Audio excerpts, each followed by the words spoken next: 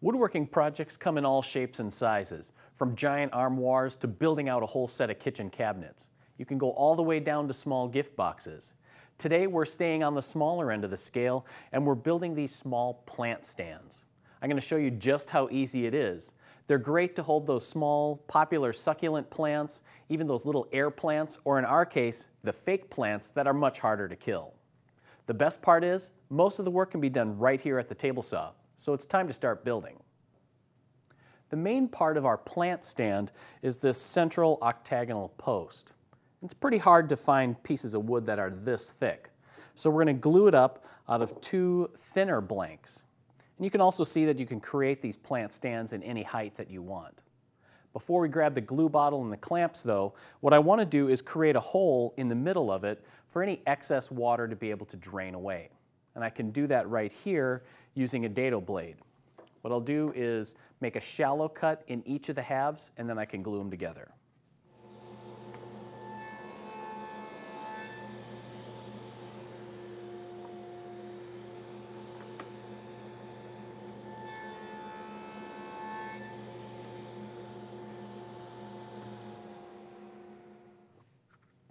With the grooves in our two pieces cut, once I put them together, you'll be able to see how that creates the hole for the excess water. Now I can glue these up, and the key thing here is I want to make sure that I apply a good amount of glue to get a good strong joint, but what I don't want to do is get glue into the groove where it could clog it, because that defeats the whole purpose. So I'll put the glue on, and then I'll just put them together and spread it around a little. There, and get a decent amount of coverage, and I'll use the finger brush a little bit just to make sure I have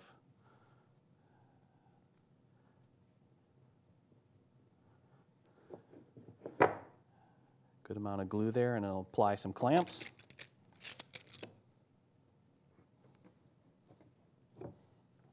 Now we'll let that dry a little bit before we move on to the next step in the process.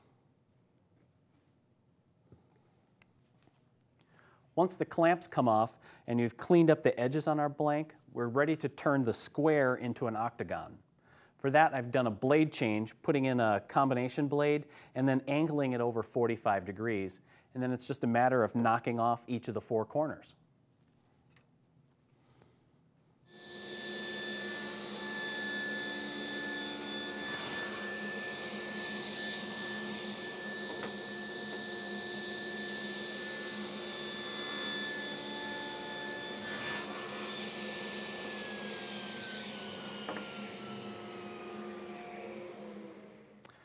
Our column's really taking shape now, and we have it in its octagonal final shape.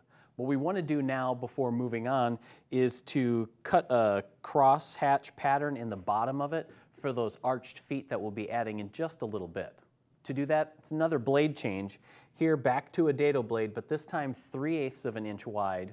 And then we'll make a cut in one direction and then rotate it 90 degrees and make a second cut.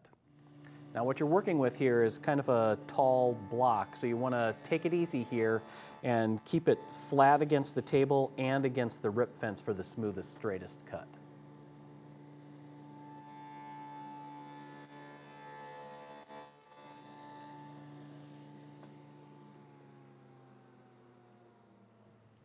Now I said I'd do most of the work here at the table saw, and it's true, but it doesn't mean that I'm going to use just the table saw.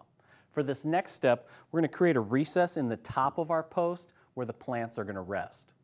To do that, I'm going to use a small plunge router, but I need a way to be able to guide that. So I have this template that I'm going to use that has a circle in it that matches the size of my opening. And then on the bottom are a series of cleats that capture the post in between. So I can just set that in place. And I'm still going to use a clamp just to make sure it doesn't slide around on me, and give it a solid grip there. For the bit, I'm using, like I said, a plunge router, but then I'm using a pattern bit that has a bearing on the top edge, and that bearing is going to follow the hole in my pattern. Now the cutting edge on this bit is pretty short, so I'll make 2 passes using the template, and then I'll pull the template off and then the bearing can now follow the established circle that I already have while I complete the recess.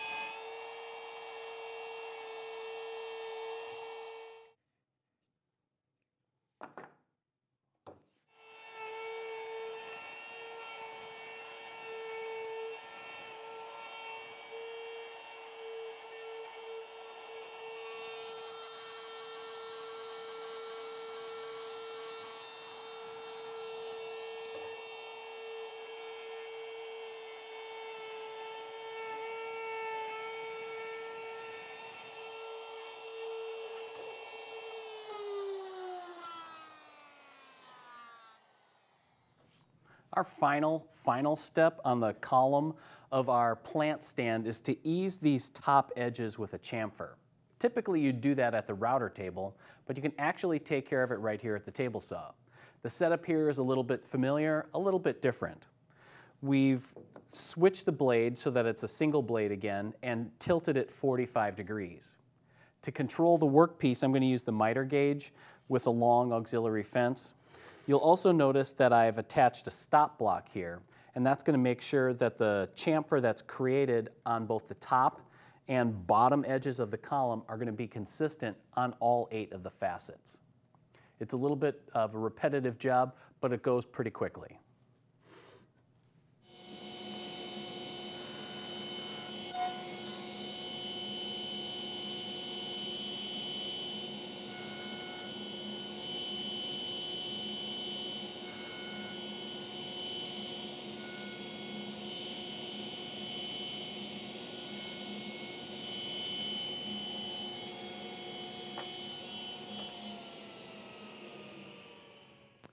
The base for our plant stand consists of 2 intersecting pieces. I'm using a contrasting material here, and I'm going with Wenge because I like the dark color and the distinct grain lines in it. Now, the first step in the process is to create a notch on the upper edge of each of these pieces so that it wraps around the bottom of the column and fits in those grooves that I cut earlier. To make these cuts, I've installed the 3/8 inch dado blade again, and I'm using the miter gauge, and what I'll do is cut a notch on each end of the piece, and then I'll remove the waste in between. And once that's done, we'll cut the joinery that allows them to cross over each other.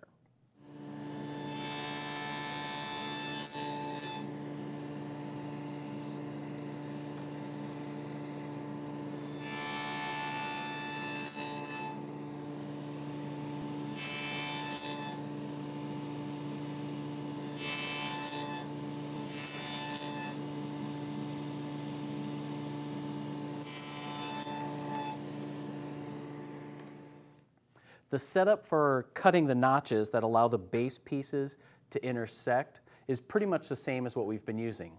Same 3/8 inch dado blade, same miter gauge. What's different here though is that I've raised the dado blade to 5/8 of an inch, and I've repositioned my stop block so that when I cut those notches, they're perfectly centered along the length of my base pieces. Now there's one thing you really want to keep track of here is that the notches are going to get cut on the top edge of one of the pieces and then the bottom edge of the other. That way they'll overlap each other. If you miscut one, you're going to have to start over with a new piece.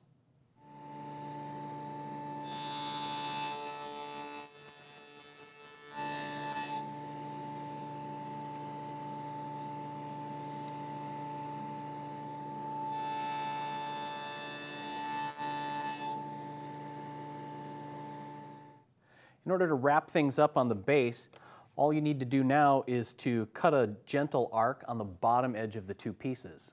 This is a pretty easy cut over at the bandsaw. There's going to be some blade marks, but you can sand those away pretty smoothly.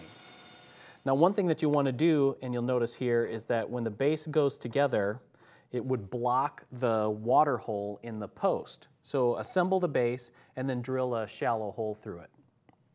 Now I'm ready to assemble it, and because I don't want to get any glue in that hole, I'll just fit those pieces together without glue.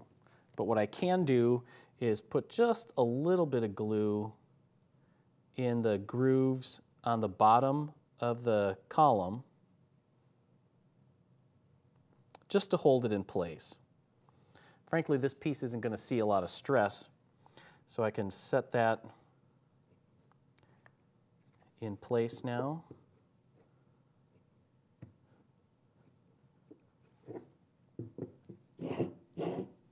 There you go, and this piece is pretty much ready for final sanding and some finish. What you end up with is a distinct way to show off your woodworking skills and display a succulent plant or even a fake plant. I hope you try building one of these. It doesn't take long to do, and maybe even throw a little something extra in it to change it up and personalize the project for yourself.